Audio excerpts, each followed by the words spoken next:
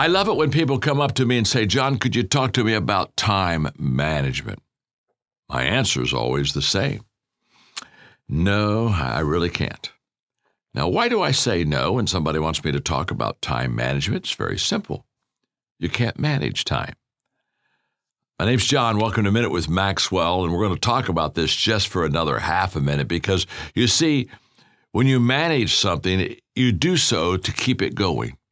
Well, you don't need to keep time going. You don't even need to watch it. You can be completely unaware of it. You can go to sleep. Doesn't matter. Time just continually moves. Doesn't need you. It doesn't need me. It just keeps moving. We don't need to do time management because there's nothing to manage. It's automatic. It continually moves. What we need to do is priority management. With the time that is continually slipping away from us, we need to manage our priorities to maximize the time we have. So don't manage your time, maximize your time. How? By doing the things that are the most important to do at that moment. Make every day your masterpiece.